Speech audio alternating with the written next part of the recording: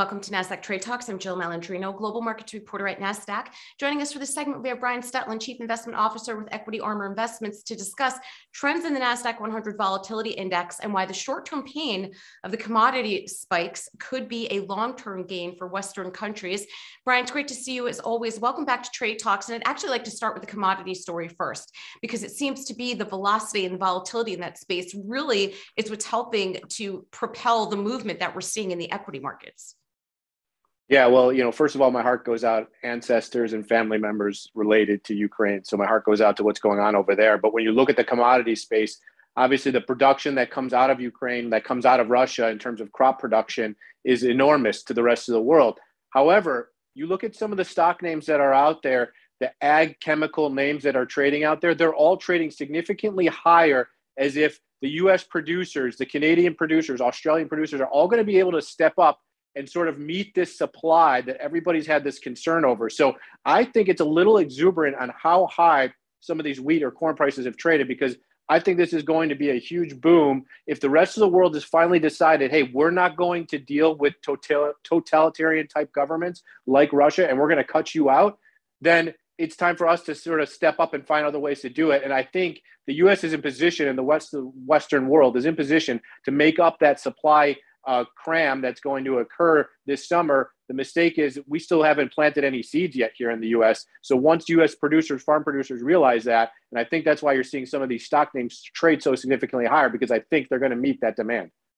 Brian, it's really interesting that you bring that up. And really the trend has been for companies to globalize as much as they possibly can, especially right. Retail companies, whether it's apparel, footwear, certainly fast food restaurants have made a big push into all areas of the world. It sounds as if they could potentially struggle in the longer term if we are bringing more operations, especially when it comes to commodities, back to North America.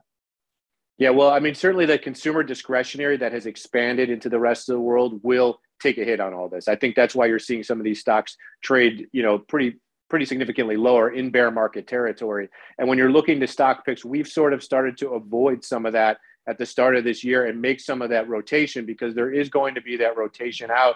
They looked basically for imperialism, push to all ends of the earth, expand their product line. Well, maybe that wasn't such a great idea, in terms of security for the rest of the world. And so I think we're going to start to see that shift take place. And that will be something, I think, now that we've gotten the ball rolling in that direction, I don't think it stops. Right. And Brian, of course, everyone's asking, are stocks trying to find a bottom? It feels to me anyway that this market might not necessarily be finding a bottom kind of market. And we will continue to see volatility because of all the unknowns. Is there anything that you see in the Nasdaq-100, in the Nasdaq Volatility Index or VolQ, that suggests that there's more volatility to come, or are you seeing any bottoming patterns here? Yeah, Jill, I mean, that's a great question. And actually, when we look at the Nasdaq and volatility in that space, what basically traders will do is they will buy a put option on the Nasdaq-100 in order to sort of insure their portfolio. And a couple of days ago, we started to see these insurance players take that insurance off, meaning they were okay, not so worried that their house is going to catch on fire and burn down. And instead of spending insurance, which typically drives up an index like VolQ, a volatility index, is sort of like a fear factor kind of thing. We saw that come off the highs. And to me, that said, maybe traders were trying to find a bottom. I'm really looking at this 13,800 on the NASDAQ. If it can break through there, maybe that downtrend is now broken.